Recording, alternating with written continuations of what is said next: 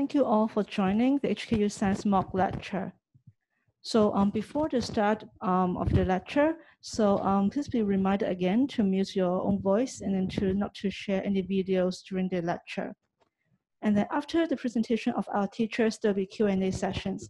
So you may ask your questions via the group chat on Zoom. And then we'll pick 2 to 3 questions for our teachers to answer and respond. Good afternoon, everyone. Can you hear me? I need 1 or 2 responses. Can you hear me? Yes. Yes. Okay, good. Yes. Good. So let's try to go on. As you can see on the screen, what we're talking about is we'll be talking about science, technology, and us. So what do I really want us to get from this talk? First and foremost, I want that at the end of this activity, you should be able to understand the science behind a smart material. So here we are getting a new word, smart material. Maybe some of you know what a smart material is. Secondly, I want you to appreciate how science and technology can affect our everyday lives. Those are the 2 most important things I want you to get out of this talk and out of the demo we are going to have. But remember, we are in the science faculty, and it's our job to always encourage you to do science and to see how relevant science is. So that is why I think we should do this. Okay. Now we're going to go ahead with an activity. It's a very simple activity. Some of you might have seen this activity. If you've seen it, fine. Then you are a step ahead and you should be able to explain to us what is happening. So let's go to the activity. So in this activity, what do we need? We need a beaker. I have a plastic cup. We need some water, right? We need a spatula or a spoon, and then a white chemical, which I have here in this bottle. Right, so what are we supposed to do? We're supposed to put a little bit of this chemical, just about half or a quarter of a teaspoon, into the beaker. Let me do 2, so at least we have a backup. I put another one here. And then next, I'm going to put a little bit of water. And then we observe what is going to happen. That's it. So we're supposed to stir, but really no need for that. It works fine on its own. So I allow it to stand for about half a minute. So you find the 2 of them. Okay, we are told to invert this. Now you see what I've done. I've inverted both containers. Can you see? Now I want you to tell me what you observe. I want to hear from you guys. Just speak out, 1 or 2 or 3 people. What did you observe? Just tell me what you observed from the demonstration. The water didn't fall down. There's no water, right? There's no water anymore. Yes. Is this some magic or what? It's something with the chemical. Yeah, something with the chemical. What happened? It swallowed the water? It absorbed it. It absorbed it. Right. Very, very good. So, very good use of words. Absorption, absorbing the water. The next thing we're going to talk about is how does this happen? How does this happen? So let's go back to the PowerPoint. Right.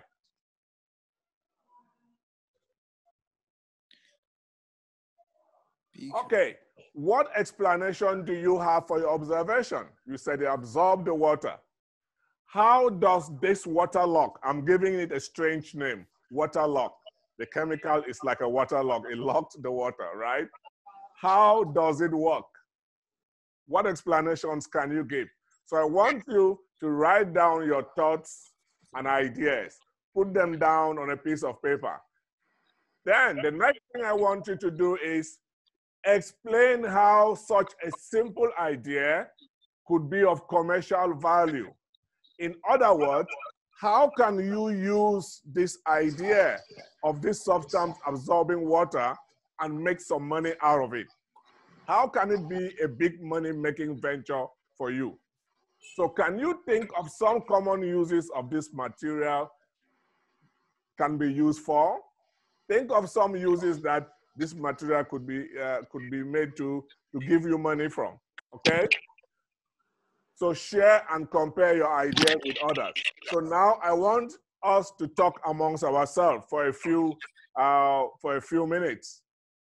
So let's hear from you guys. Let's talk a little bit. Let's do a discussion here. I know it's a little bit awkward. We are not seeing each other, but these are the times. Times are really hard and complicated. So let's try to make a simple discussion. Tell me what you think.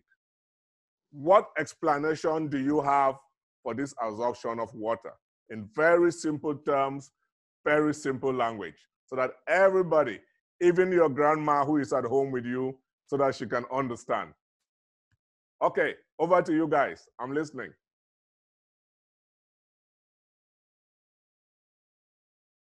Any ideas?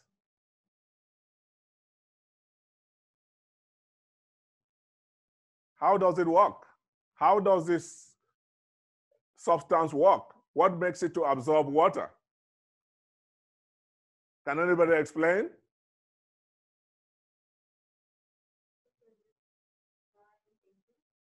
Oh, okay, it's a drying agent. Well, you can use it as a drying agent, but I want us to explain the science behind it. We're talking about the first part. What makes, if you want to use it as a drying agent, what makes it to function as a drying agent? Why is this chemical able to function as a drying agent? Please, I encourage you to speak, not only typing your answers. Try to speak out. I like to hear the nice voices. Come on, say something. It causes a chemical reaction that produces only solids, like it reacts with water. Okay, so there's a type of reaction only with water, right? What would make this chemical so special that it would absorb the water? For example, if you put water into rice, rice doesn't absorb the water. You may leave it to stand there for some days unless the rice becomes moldy and mushy and then everything is mixed up. But this one is instantaneous. Immediately you put the water, it got absorbed by the substance. What makes it so special? What makes it so different? One more idea, one more person. Is it the structure of the powder? Okay. Maybe it's anhydrous. It's anhydrous? Yeah. What do you mean by anhydrous? It forms a complex with water. It forms some complex with water. So I'm getting so many ideas. It absorbs water because of its structure. It forms a structure with water, a complex, which means there's some link between it and water. Very, very good ideas.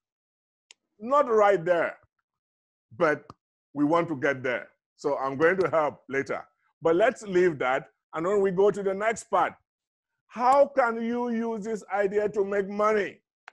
Remember, money, money, money, money. Money is very important, right? And there are many science ideas which we are using to make money. So how can we use this particular idea to make money? How can we use to make a commercial product? How can we use this idea to make a commercial product that will give us a lot of money? Can you think of some examples? What? Dehumidifier. Dehumidifier, I agree. Yes, what else? Literally surround the water tubes, the leaky ones, with that substance, and yeah, leak problem solved. I agree. I agree. You can use it in plumbing. I agree. What else? Marketed as a cleaning agent for sick, like for vomit. Yeah, which means as a dehydrating agent, right? Okay, I agree. What else? You are missing one very important one. One very important one that almost all of us. The chat keeps playing diapers. Diapers. Do you think so? Who supports him? Who supports the idea of diapers? I support the idea. Agree. Yeah, okay, let's try. I have some diapers here. I'm going to cut it open. You can see, right? I have some diapers here. You know, in science, when we have an idea, we want to go ahead and confirm it, right? So I'm going to destroy this diaper. I'm going to cut it open. Then I look whatever is inside. I put it in the cup, and then I put some water, and then we observe. So let me do 2 so we have enough. And if you have time at home, you have a baby at home, you can try that. So let me bring a fresh cup. So I bring a fresh cup. You can see it's fresh and empty. Then I'm going to open up the diaper. I scrape whatever I can find inside. Then I put here.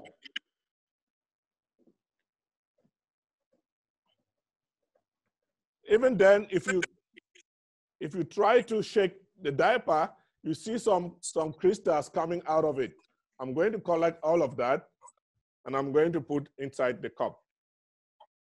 And then we add our water, and we see what happens. So I don't want to lose anything. I put everything together. Then I get water.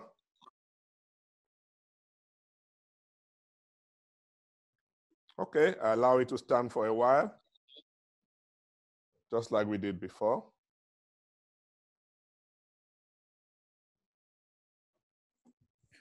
I'm going to put more if possible. What the motherfucker, eh?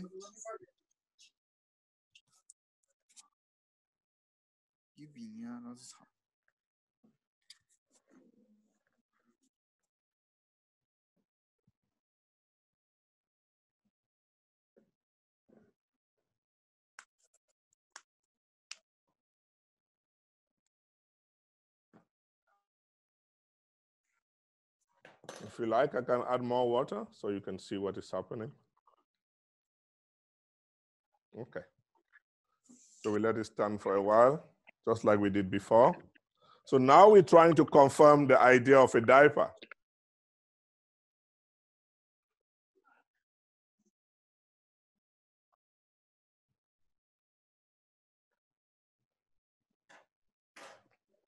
Okay, let's see.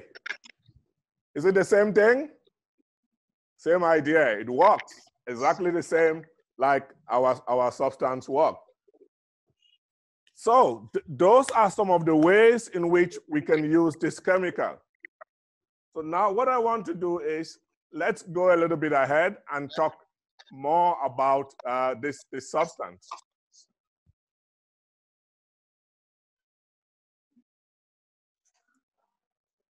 So these are the uses. These are some of the uses. So it can be used in diapers because it absorbs a large amount of water which is found in urine. It can be used in female sanitary products because it absorbs a lot of liquid during the monthly period. It can also be used in gardening. You know, sometimes when you put water into a plant, all the water runs out. But you want the water to stay there and go to the plant slowly. That's what we call slow release. So the water can get to the plant gradually, not all at once, and some of it getting spilled. Also, we can use that same idea in drug delivery. Now, if you take a certain drug or some medicine, what may happen is that it may go into your body in large quantities at once. Doctors don't want that. They want that the chemical which is found in the medicine should go into your body bit by bit, so it can be maintained over a long period of time. That is called slow release or long release. We can use that same idea with this chemical. You mix the two of them together, you attach the two together, and the antibiotic or the drug is released into your system slowly. So it lasts over a longer period. As somebody said, we can use it in plumbing. If you have areas where you cannot get water out of it, you can put this chemical, it absorbs the water, and you take it out. But as you see in the last point, I have said we can use it in firefighting. How does it work? I would leave that for now. We'll come back to it later. Okay, I asked you about the chemistry of this substance. Some people said, okay, it absorbs water, it's something about the structure, it forms a link with water. That's true. But I want to put it now in real chemistry terms, in chemistry language. So what you can see is that this substance is a polymer. Look at the word polymer. What is a polymer? A polymer is a long chain substance, as you already know, called sodium polyacrylate. It is used to make hydrogels. And what are hydrogels?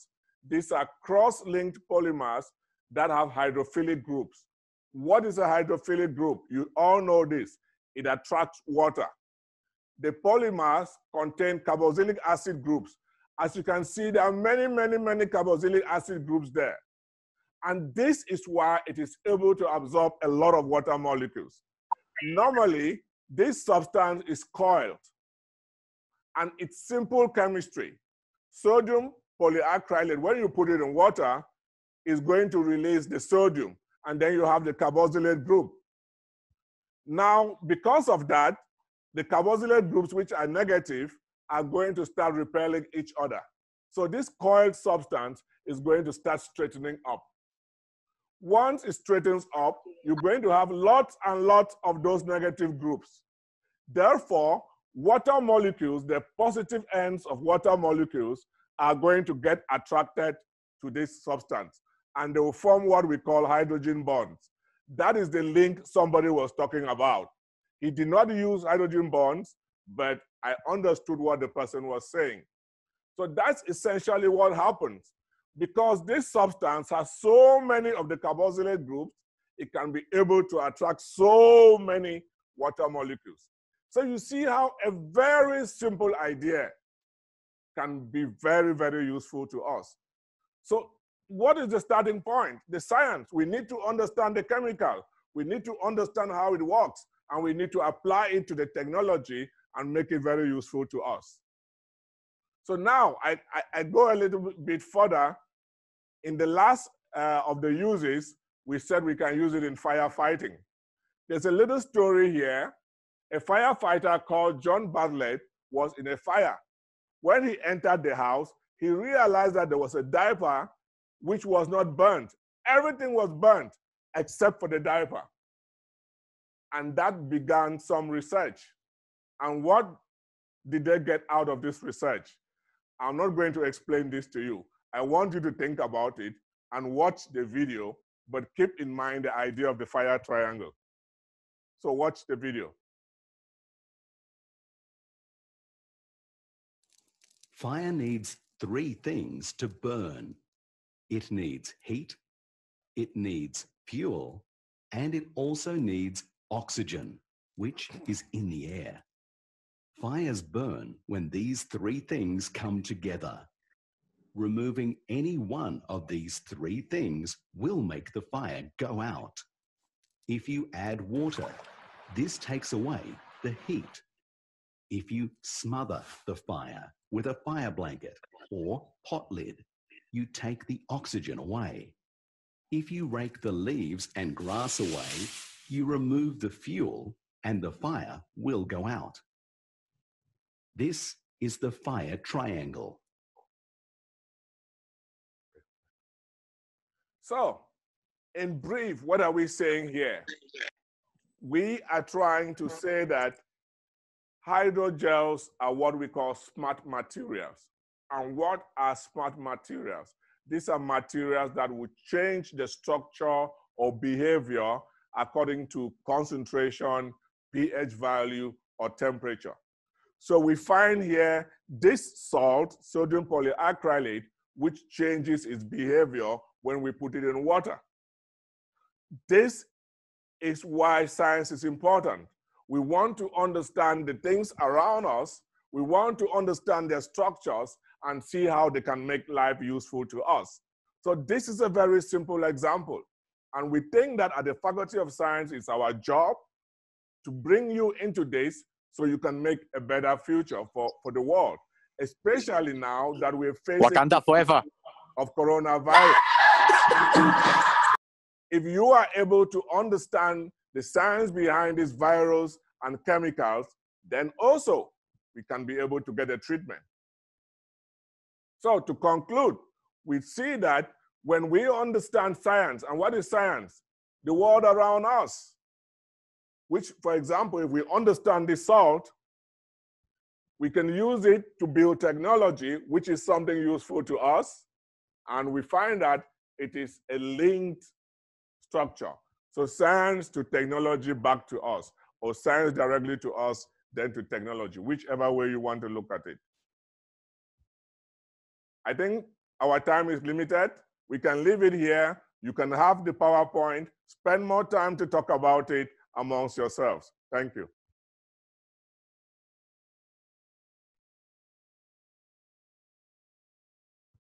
Is there anyone who wants to ask any questions to Dr. AKOM? So you can also type in the chat, or you can simply unmute yourself and ask. Thank you. Feel free, unmute and ask and talk. We want people to speak out. Any question?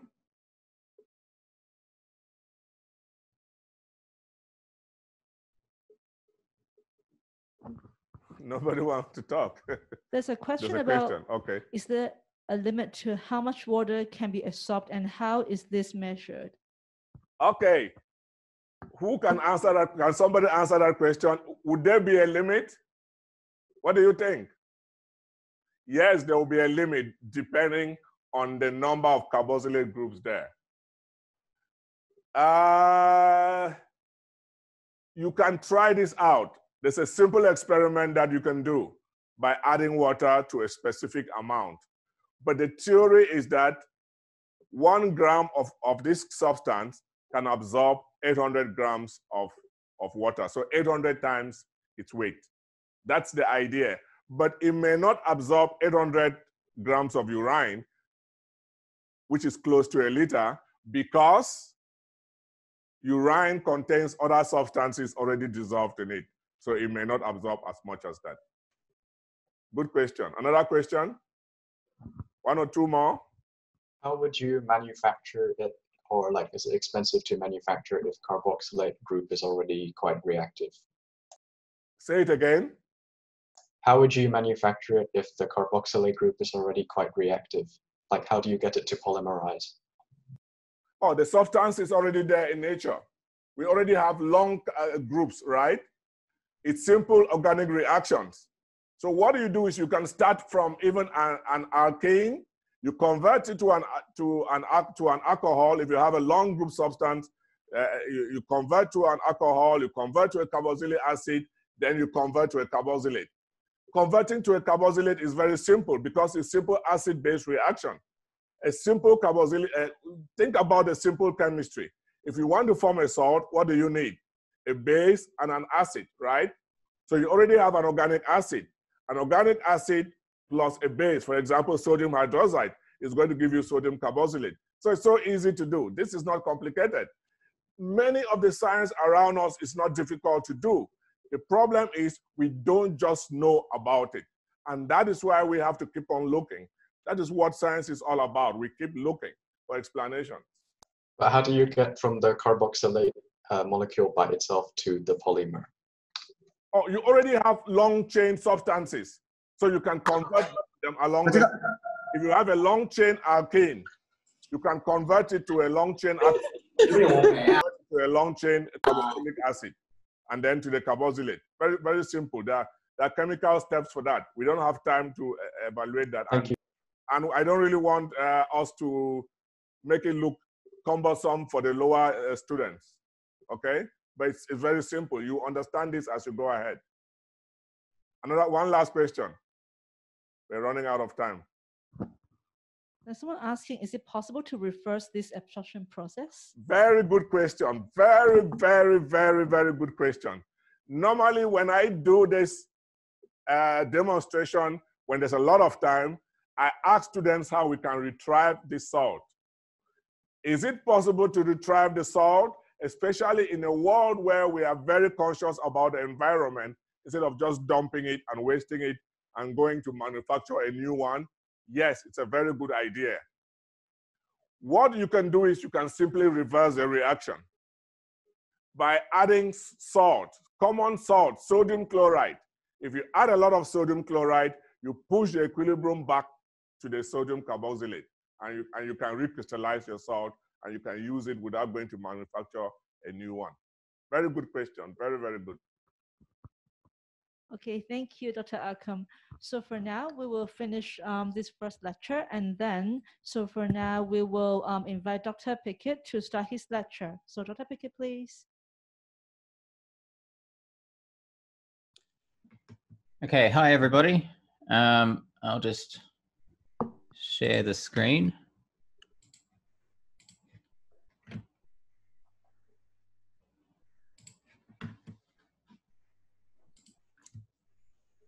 Okay, so today we're going to be kind of discussing why animals talk. Okay, and so I've got a couple examples here of animals.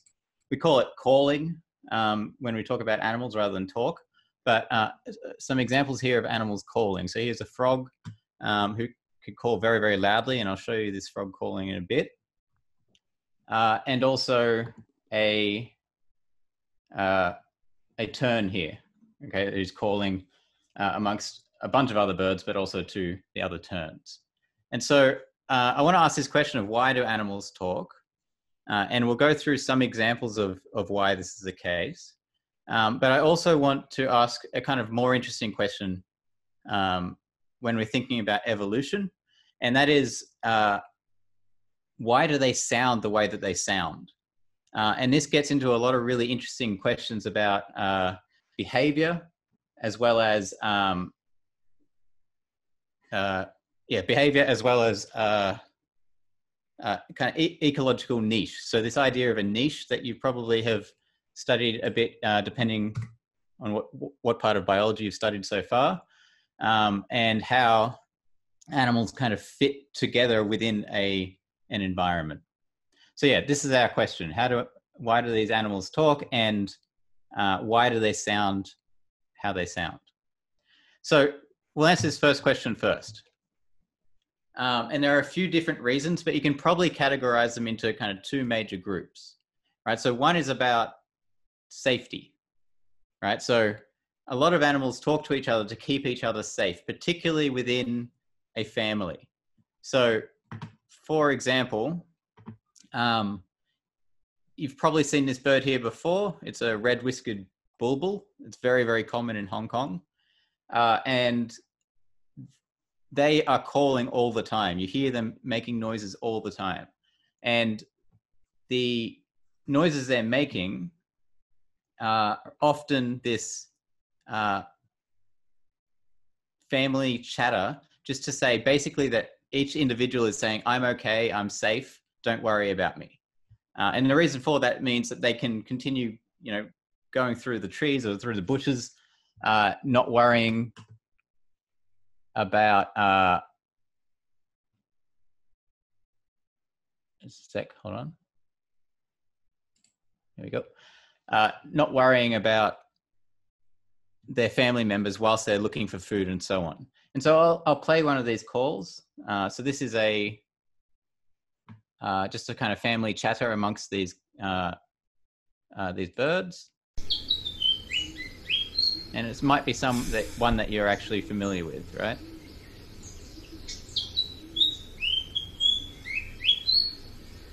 So can everyone hear that? Can everyone just make sure? Can someone tell me if they can hear that or not? Yes. Okay, thank you. So yeah, they're making this call, and they do it periodically, usually every few seconds, just to make sure everybody's safe. And so we've got here a representation of that sound, and this is called a waveform. So I'm going to quickly explain what this looks like, because we'll use it quite a bit throughout the rest of the talk. So a waveform is a way to represent some sound recording that you have. So this is the one that we just listened to. And so that recording was 12 seconds long. And so the x-axis along the bottom here just shows the time, right? So each second. So for example, you can see between about 4 and 6 seconds in this area here, there wasn't much sound, so it's quite blank, right? So that's the x-axis, it's just time. And on the y-axis, we've got frequency. So that's basically the pitch of the sound that you're hearing. And if there's a dark spot, that means there is a sound, and the darker it is, the louder that frequency is.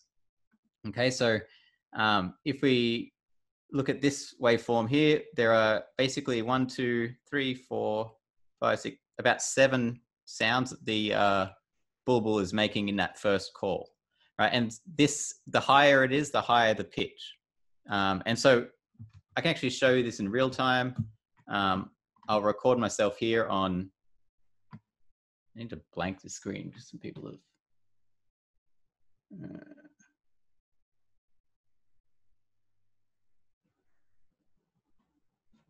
can't do it. Anyway, so I'm going to record myself and you'll see the waveform being created as we do that.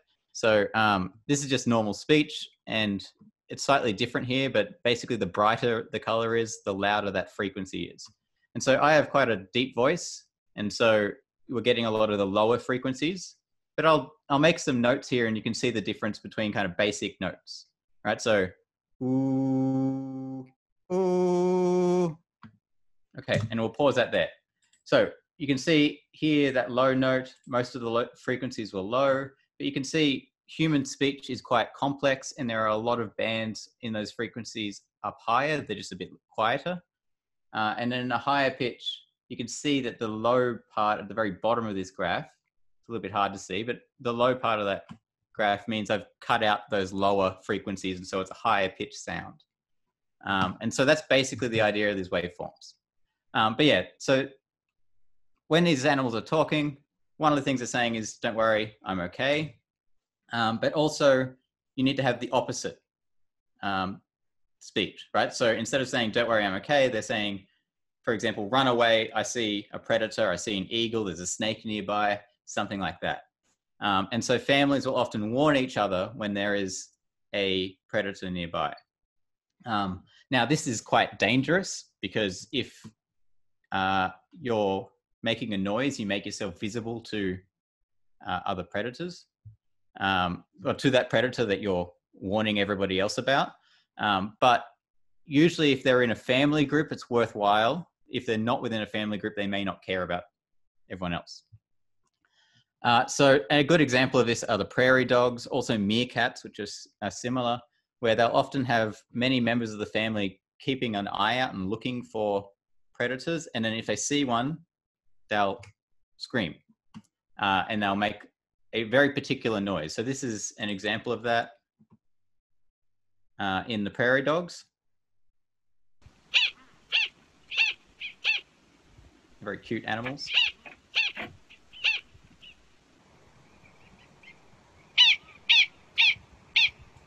So, oops, to our eyes, or to our ears, I guess, those two calls sound very, very similar. Actually, the prairie dogs are a really interesting example of these warning calls because they have a language in that if they see an eagle, they'll say a different thing than if they see a snake or some other predator.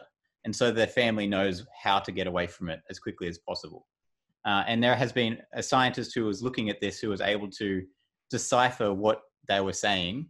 And they say things such as they do warn when there are humans nearby, and they warn based on the color that they're wearing. So there's a lot of intricacy to that language.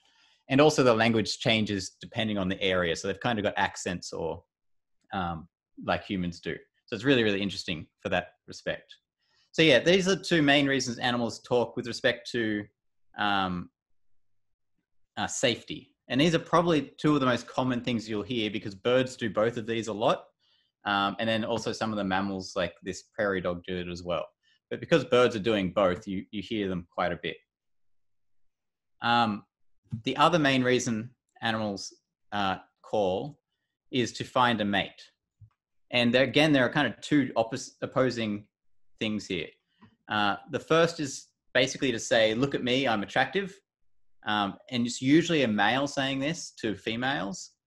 So this is the vast majority of frog calls that you'll hear is a male saying, basically, I'm here, and based on his voice, the female can determine whether he's attractive or not, and fit enough for her to mate with.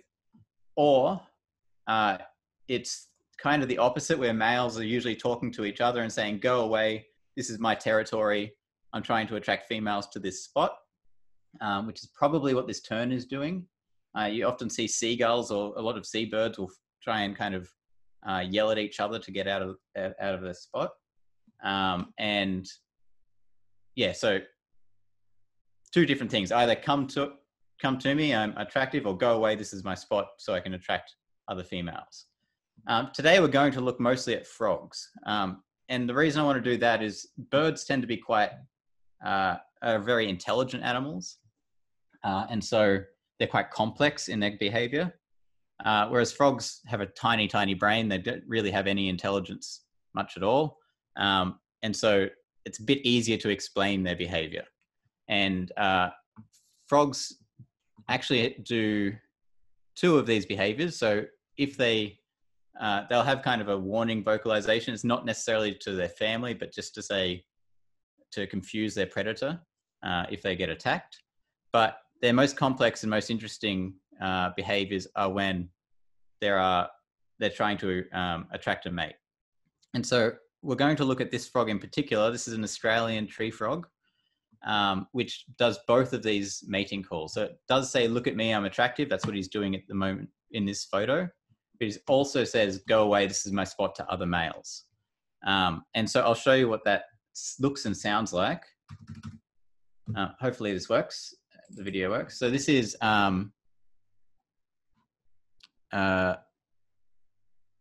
this is or similar species to that one. So I'll press play. This can be quite loud, so just be aware of your speakers or if you have headphones on.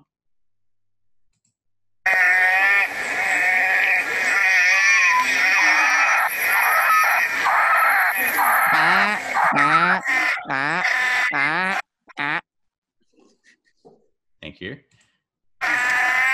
Okay. So somebody who was playing over that's actually what we do in the field. We try and get them to call sometimes by making the same noise. So this is a call of this tree frog. And that's the attraction call. So he's trying to attract a female with that. If you listen very carefully at the end of that, there is another kind of soft trilling noise, which goes,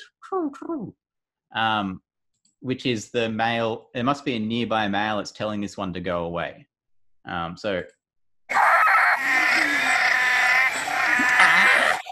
it's kind of soft at the end there. So so this is the main idea, that these frogs are calling to attract a mate. Now, I want to focus on these two in particular. They're very closely related species, so they're basically the same behavior. And I'm going to play a call of basically the same frog, but this time it's in a huge chorus. And this brings up one of the problems for frogs that are calling in their environments. And this could be quite loud, so just be careful.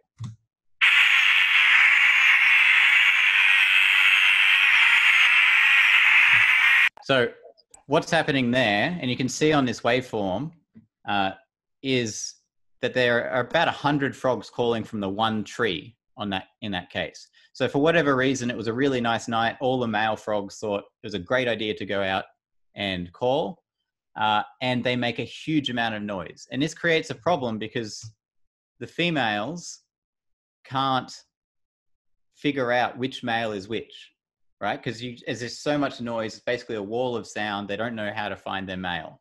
And this could be good for some males, right? If you're a less attractive male in their call, that might confuse the female and they mate with that male. And so there is kind of an advantage for some of them to do this. But it does create a big problem because it's really hard for the females to find the males, except for the fact that there are a lot of them kind of around. So this brings up a question about why do they sound the way they do? And we're not going to look at that frog in particular. We're going to start looking at what we call explosive breeders. These are frogs that live in the desert, and why they've evolved to sound the way that they sound, which is very different to the frog that you just heard. And so there are a few things that evolution can do to change the way an animal sounds. One of them is that they can change the volume, right? You can get louder or you can get quieter.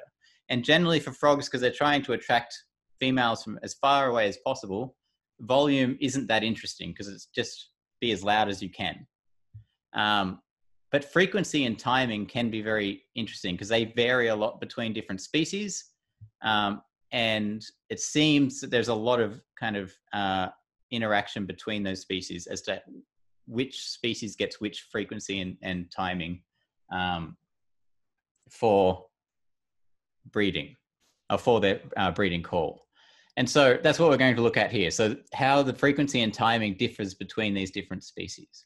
So we're going to look at desert frogs. So obviously this isn't, doesn't apply to Hong Kong. We're a tropical place here. We get a lot of rain. So in Hong Kong, we have basically a choice of 10 months where you get lots of rain and lots of water lying around on the ground. Frogs can then breed because they lay their eggs in the water. The tadpoles grow and then they metamorphose and can live on the land as frogs. But if you live in the desert, or if a frog lives in a desert, it doesn't rain very often, right? And so in Australia, there are periods of time in a desert where it doesn't rain for 2 or 3 years, or even more. And so if there are frogs living there, and there are lots of frogs living there, they basically only have a very short amount of time in which they can breed. So the frogs that live in the desert, a lot of them will bury themselves underground, and then they'll come up above ground when it rains, and then they'll breed. But because they're all breeding at the same time, it's going to be all the different frogs trying to breed in this very short window, a period of time. And so the big thing becomes that they need to avoid talking over the top of each other, like we saw with the tree frog before. And so there are a few different strategies that they can do. And these are the two main ones. One is called temporal partitioning, and the other one is called frequency partitioning. Right? So partitioning, it's a pretty long word, but it's pretty simple concept. It's just how you break something apart so that you can share it. Right? So if you've got a birthday cake and you have 10 people, you partition it into 10 pieces. And so we're breaking apart here the time, and we're breaking apart the frequencies that they use, so that they don't necessarily call on top of each other or talk over each other. And so temporal partitioning is very common, right? Pretty much every frog species does it, but they do it in maybe different ways. So in Hong Kong, because there's so much water everywhere, and breeding period is really, really long, or potential breeding period, some species can breed at the beginning of the wet season, some species can breed later in the wet season, and so on. So if you go out, at night now, there'll be toads breeding, but they don't breed for the rest of the year. And that's as a way to avoid talking over other frogs.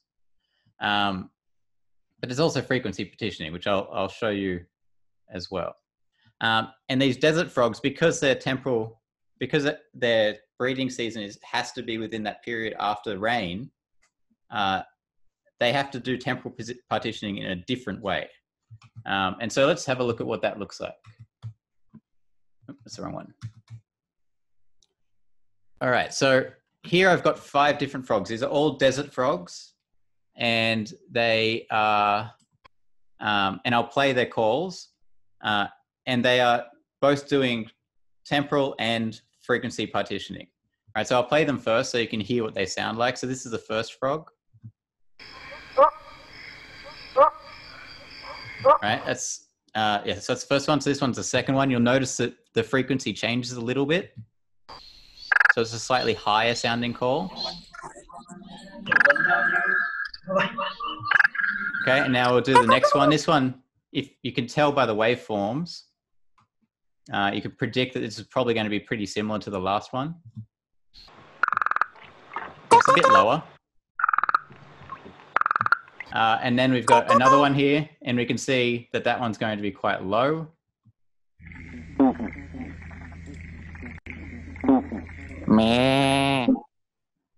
And now we'll have a final one. Again, this one's probably quite low, and there's other frogs in the background that you can hear as well, which is actually quite interesting to show exactly what I'm talking about.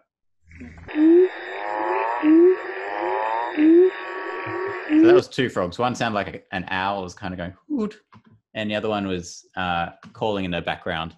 Similar sound to the one that we listened to before. All right, so one thing you might notice if we're talking about temporal partitioning, right, sharing that available time, is that these frogs have very short calls, right? So that video that we saw before, this guy has a call that goes about 5 or 6 or 7 seconds long. It's a really long call. But because every frog wants to breed at the same time, having a really long call means you're going to be talking over each other. And so the way that they deal with that is to have a really short call. And so I can look at this in this software. If I highlight the length or highlight that call, it shows me that it is 0.25 seconds long.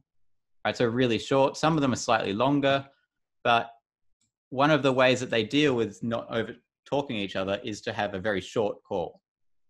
And so that works even within the species. So if you've got lots of other frogs that have the same frequency as you because they're the same species, you can talk, have a short call so that they don't overlap. And the other way that they do it is by having that different frequency. And we can see that, right? So some of these frogs, like this one here, have a really low frequency. And some of them have, this one I think is the highest one, have a really high frequency.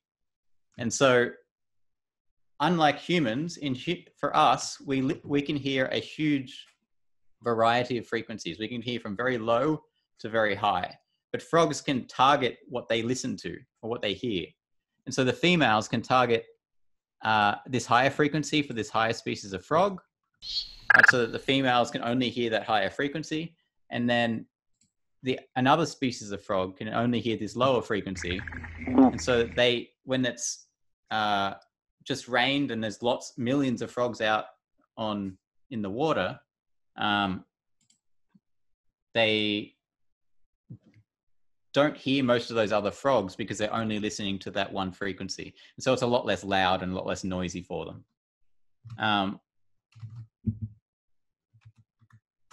Yeah, so find it, there we go.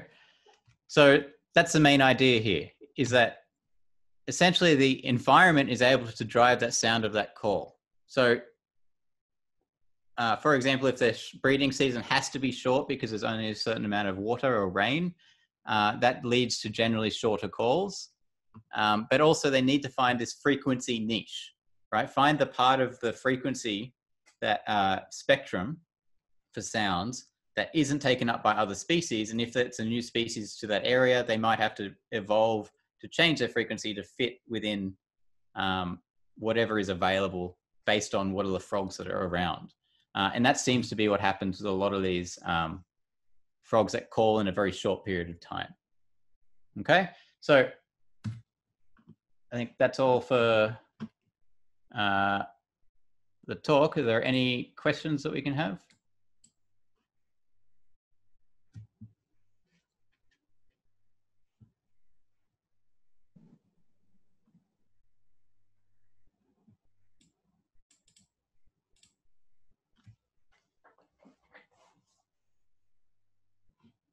Okay, I'll choose one from the comments. So there's, all right, so somebody asked, does the temperature affect the sound? So it's a good question. It depends on the species you're looking at. So for frogs, because they're cold-blooded animals, they are very affected by the temperature. So they do sometimes get affected by the sound. For mammals and birds, you wouldn't have much of an effect. But so for example, some frogs, their muscles don't work as well. So they'll often have a much slower call when it's colder, or it might be a bit lower sounding. It probably doesn't have a huge impact on whether they attract a female or not, because the female will come when they're ready to call. But yeah, it definitely affects their muscles, so they can't usually make the call as quickly as possible as they normally would. What else have we got here? How do they target at a certain frequency? So this is more over a very long period of time, as they're evolving for that environment. There will be basic natural selection. So the males and the females have to select kind of simultaneously, but they'll if a certain male calls at a frequency and they get more mates because of that, because they're not being overshadowed by other frogs, that they'll reproduce more, and therefore they'll produce more offspring. Those offspring will have a different frequency call, and that will continue happening over time until they fit that frequency. So yeah, it's more about evolution rather than the frogs choosing a particular call. They have that call from birth, well, from the first time that they do a mating call, and they basically keep that unless they grow, and you can change the frequency slightly. Can we imitate mating calls? A human voice makes calls frog in love with us. We can imitate mating calls and the frogs will respond. Usually it's a way of telling us to get out of their territory. But it's very useful if you're trying to find frogs for a scientist. We do that all the time. Is there a difference between frog noises you would imitate in the lab to real sounds from frogs? Say if you're doing an experiment using a recording of the frog. So basically you try and imitate the frog as much as possible. So yeah, if you record another frog and play it back, then usually that'll be enough to get them to call back. You can do different experiments. So often we do experiments to see what female frogs like. So you might record a frog and then change the frequency by computer and see if they like a lower call or like a higher call, or they like the, the medium. Often with frogs, the females like the lower call because it means the male is slightly bigger, which means they've lived for longer, so they know that they can survive for a long time and get food. But yeah, it depends on what you're trying to do in the lab or out in the field. If you're just trying to get them to call, just try and make the same frequency noise and it usually works. I've worked with friends who worked on this one frog. It doesn't have external ears, so it doesn't really hear very well. So you just yell "hello frog" at them and it works. They call back. Okay. Do frogs respond to the vibration of the call as well if they cannot hear, as you mentioned? Yeah, so we think that's how they hear. When we yell "hello frog," it's just vibrating the ground at that frequency, and then they respond to that. So yeah, we think it goes up through their arms. We're not entirely sure about that, but that's what we think is happening. Okay, thank you. Someone asked, do frogs undergo voice changes like through different phases of their life? They will get, so frogs all continue growing their whole life. So they grow really fast when they're young, and then they'll grow really slowly for the rest of their life. So they can get really big. And because they're using resonance, right? So if we look back at the picture of the frog, hold on, I can share that screen again. Right, so they're using resonance in their vocal sac. So if they're bigger, they'll have a lower resonance frequency. So it'll actually be a deeper voice. And yes, usually females seem to prefer that deeper voice. But not a big change, not like us when we go through puberty or something like that. Any other questions? Yep. How do we know that what are the animals talking about? What? Yes. When you mentioned at the first of the lecture that we know that the animals are talking to the family that don't worry, I'm okay. Are we just knowing that by the frequencies of the voice? No, it's more from observing them in nature and seeing, trying to observe or correlate a behavior with the call that they're making. So if we see that, there is a predator around and that animal has seen a predator and that's the call that they make, then we can say, okay, that's what they're trying to say. So it's trying to figure out, what behavior they're doing associated with that call. It's a bit harder for the "it's okay, I'm safe" thing. But you do notice that if they're not safe, they'll stop that call. And then also, depending, I think with these species, I don't study birds as much as frogs, but that if they stop making that call, then the parents will start to panic, for example. So yeah, it takes a lot of observation out in the wild. Thank you. Um, Oh, go ahead. Sorry. okay. I would like to ask, can we have this experiment in the indoors area, not in the nature? You can. It's sometimes hard with animals because if you take them out of nature, their behavior changes, often because they get stressed. And so some frogs will be very unwilling to call inside. Other frogs don't care. It really depends on the species. So yeah, you can. I think they're asking for that to be the final question.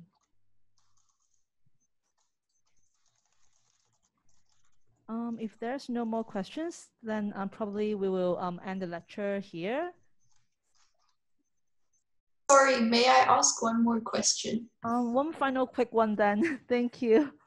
Regarding the frogs, can the predators learn what noises frogs are making or other animals and use that to their advantage, like to make use of the frogs that are vulnerable? Yes.